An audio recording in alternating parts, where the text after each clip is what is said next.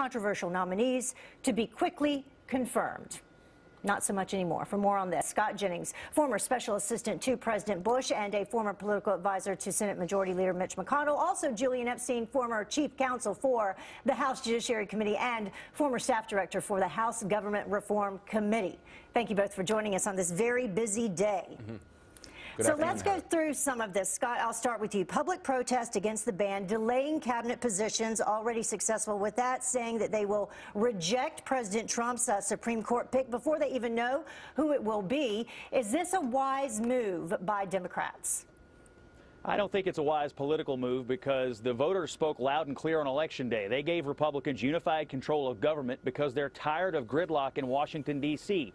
Over the last 8 years, we've seen very little movement in Washington. People feel like the policy discussion in this country has ground to a halt. They want President Trump to be able to build a government, and they want to see change, and they want to see an end to the status quo in Washington. But that's exactly what we're getting from the Democrats. They're out there protesting every day. It must be exhausting to wake up every day with the outrage of the day on your mind and on your agenda. We need cooperation in Washington, D.C. because that's what the people voted for in this last election by giving Republicans so much control of government, not just in Washington, but at state capitals as well. We see it up and down the levels of government in this country. There is a desire for cooperation, unity, and moving forward, and we're not getting it out of the Democrats. Julian, is it in the best interest of the country? Because at the very bottom line, the basic being a lawmaker for this country, isn't that what you're supposed to consider first? Well, of course, and I think Scott's talking points would have been great on November 9th. I don't think they're that relevant on January 31st. He seems to be missing the point that there is, rather than consolidating power, which every new president does, this president is shrinking his political base. This immigration ban, which all Republicans now, most Republicans are saying was just completely bungled, is evidence of a White House that's completely disorganized, completely in disarray. The political leadership of the Congress wasn't consulted. Trump's own cabinet wasn't consulted on it. And so the backlash that you're seeing is not just coming from Democrats, it's coming from Republicans on the Hill.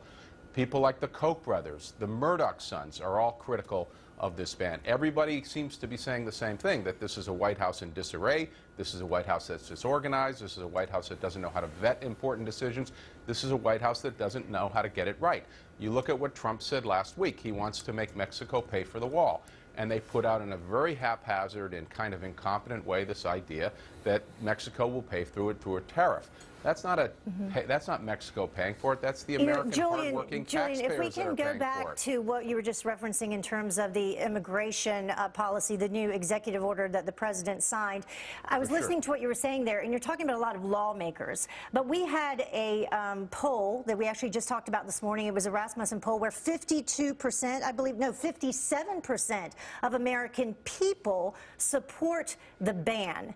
So does that is that supposed to make a difference? I don't subscribe to the Rasmussen poll because I don't think the questions were asked that well. If you look at, and I think that, and other polling data I've seen are saying exactly the opposite.